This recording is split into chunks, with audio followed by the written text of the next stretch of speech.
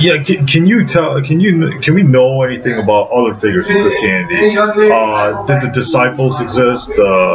Peter, John, James, etc. And how did their travels of their how did the travels of their deaths get recorded? Because Christian fundamentalists like William Lane Craig, Mike Licona, and other Christian fundamentalists would say that the disciples died for their belief in the resurrection,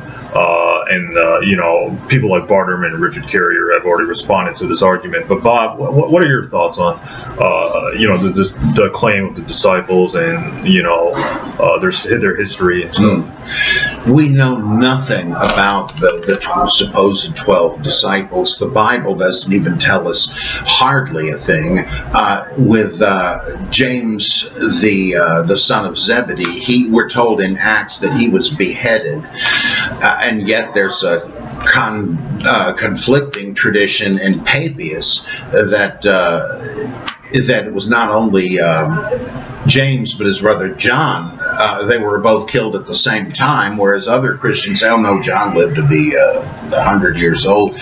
And we hear absolutely nothing about the others, with the seeming exception of Peter. But Peter appears to be a kind of Dr. Watson figure in Sherlock Holmes. He does this masterful deduction of who the villain is and what happened, and Arthur Conan Doyle has to explain to the reader how Holmes did this. So he has Holmes' sidekick, Dr. Watson, ask for clarification. I say, Holmes, how did you deduce that little Sally was the Shropshire slasher? And then Holmes is elementary, my dear Watson, and he explains the whole thing for the benefit of the reader. In Buddhist stories, you have Ananda, the disciple of the Buddha, who's a bit thick-headed, and he will bring up some good idea, he thinks, only to have the Buddha say, no, that's not going to work. This is the way we're going to do it. Peter is always the same sort of character.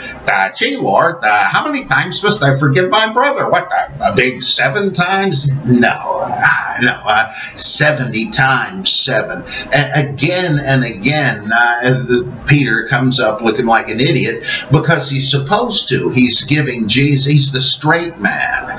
He poses a question for Jesus to answer for the benefit of the reader. Gee, Lord, what did you mean by that parable? And he says, what, you don't get this parable? How you can understand any of my parables? Okay, here we go. The sower is the Son of Man. And so he's just he's like a footnote. It's like, okay, reader, we know you're wondering about this. Here's Peter's, he's asking your question.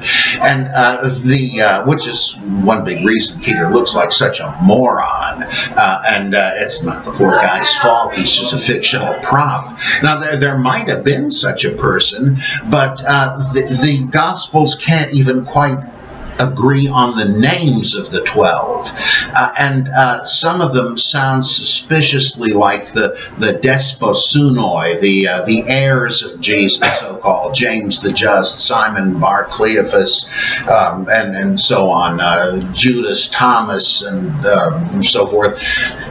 Robert Eisenman has come up with what I think is a convincing theory that the original or the earlier group of authorities were the so-called Brethren of Jesus, and that they got fictively divided up. Several of the 12 kind of reduced. Some of them have the same name even. A couple of Simons, a couple of Jameses, and so on.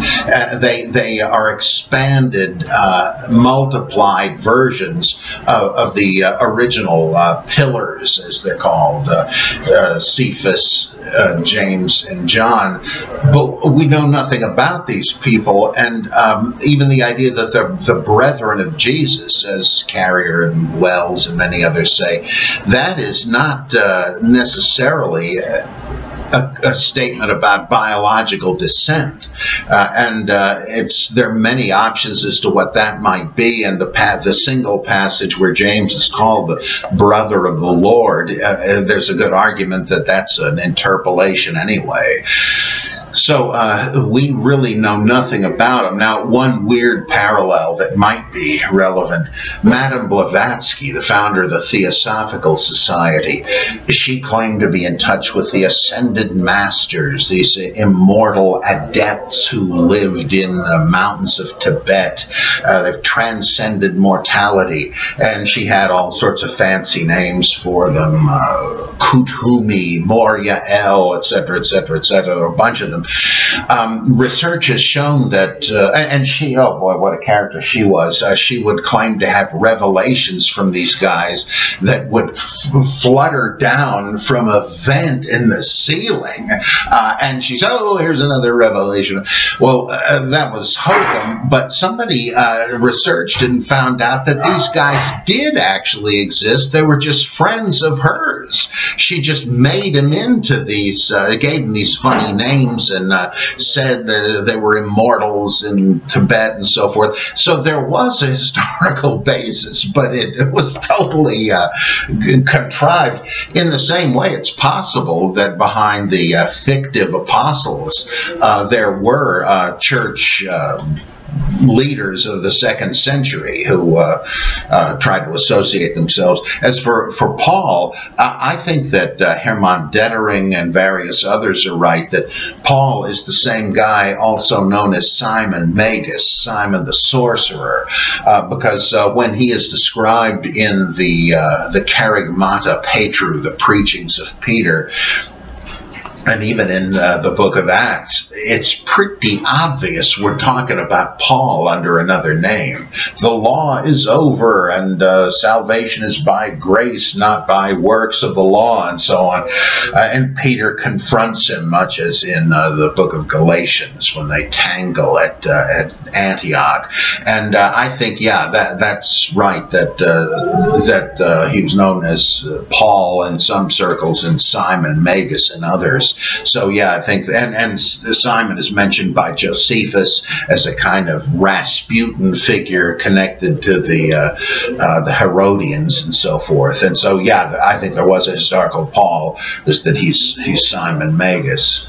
Oh, okay. So we don't have any reliable records about them believing the resurrection and then dying. Oh yeah, I'm sorry. Yeah,